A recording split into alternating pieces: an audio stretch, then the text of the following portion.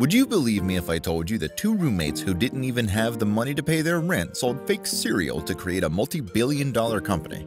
I am talking about Chesky and Joe Gebbia, the co-founders of Airbnb. These guys were struggling to even pay the rent for themselves, but now millions of people rent places that are listed on Airbnb every year. And what's even more shocking is that they don't own any real estate.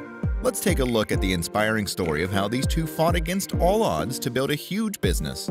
Before diving into the video, be sure to like and subscribe to the channel so you can see more of our amazing content.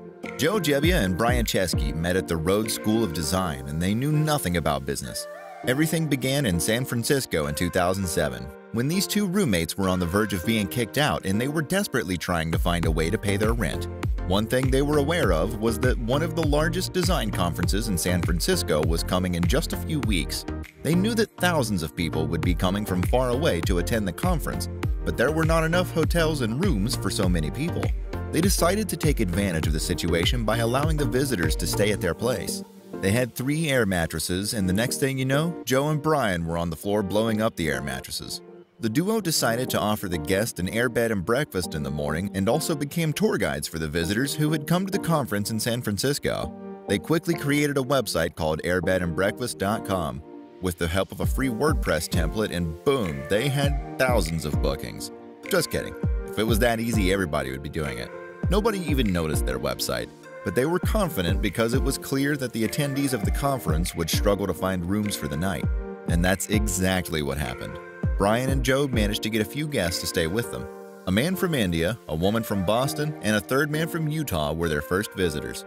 Joe and Brian only planned to make some dollars to pay the rent, but after their first guests, they felt like they might be onto something and believed that this could be a game-changing idea for them. They teamed up with Nathan Blecharczyk, an old roommate, to turn their idea into a legitimate company. For a few months, they operated a service that matched people looking for roommates, but when they realized the website was already available on the concept, they went back to their initial plan for an air bed and breakfast. But once again, nobody recognized them when they turned to the market for a second time. They tried their luck once more at SXSW, but to their disappointment, they only had 2 customers, one of whom was Brian himself. The team members realized that they need to make some changes, so they redesigned the entire website in a way that allowed the users to book their rooms in just 3 clicks. Super easy. After giving their website a new look, they met with a total of 15 different angel investors. How many do you think gave them a thumbs up? None. Absolutely zero. Chesky stated the Airbnb was rejected 7 times before becoming successful. He also shared the 5 emails from various investors who completely rejected the Airbnb concept. Brian also mentioned that the 2 investors didn't even reply. These investors might be regretting their decision now. But can we really blame the investors for not trusting the concept of Airbnb? I mean, the whole idea of the business is exactly the opposite of what we've been taught since childhood. Don't let strangers inside the house. If you had listened to their pitch in 2007, you would not have invested in Airbnb either. The founders really believed that their idea could work, but they had no investors. So Brian and Joe decided to take on credit card debt just to keep the business alive. Now, not only is their business not working, but they are also in debt. Joe and Brian had experience with large conferences, and they knew that a large number of attendees required a large number of rooms for the night.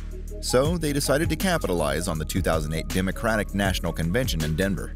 Because their website wasn't profitable, they created limited edition cereal brands Obama-O's and Captain McCain's for the elections. They loaded up shopping carts with the cheapest cereal they could find and then filled the boxes by hand and used a hot glue gun to seal them. They offered these cereals at $40 per box, and each box included a limited edition number and information about their business. This strategy helped them reach a total of $30,000. Airbnb even got attention on national TV because of its unique cereal boxes. This helps Brian and Joe pay off their credit card debts, but now people were confused and they were starting asking questions if they were a cereal company. They were not making any money from their website, and because the cereals were limited edition, they couldn't sell them again. So once again, they were back to zero, and they had to live off dry cereal for the next few months. They really needed money, and then finally, a venture capitalist named Paul Graham invented an invitation to the guys to join Y Combinator, a renowned startup accelerator that offered funding in exchange for equity or a partnership in the business. They tried to perfect their product over the course of 3 months. However, they were repeatedly turned down by well-known investors like Fred Wilson, who regrets it even now. The founders of the company made the decision to keep building its website and to go from house to house personally to stay with the hosts, post reviews on their website, and take expert photos of the rooms and houses. Then they changed the name of the company from Air Bed and Breakfast to Airbnb in March 2009, so they would no longer be associated with only air mattresses. They received a $600,000 seed investment from Sequoia Capital within a month. The main reason why they got investment was not because of the company, but because of the founders. The investor was impressed by how they sold cereal to make profits. This was the greatest moment of success for the three of them. After that, it was a time of exponential growth during which they improved their website repeatedly to make it more user-friendly and visually appealing. In 2011, 4 years after the original air mattress concept, Airbnb reached 89 countries and booked 1 million nights. The most ironic event occurred when Airbnb won an award for the best new mobile app at SXSW, where they had first attempted to launch 3 years earlier.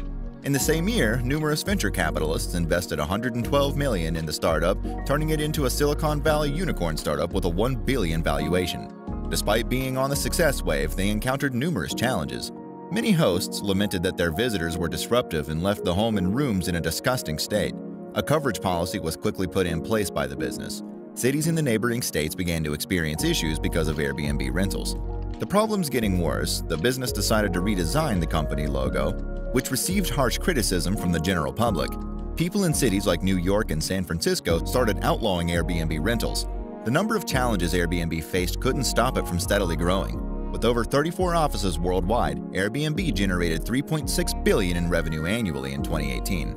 According to a report from 2018, the top 10 nations where Airbnb had a direct economic impact were the US, France, Spain, Italy, the UK, Australia, Japan, Canada, Portugal, and Mexico. The report also showed that visitors who stayed in an Airbnb were more likely to spend significantly more in nearby cafes and restaurants.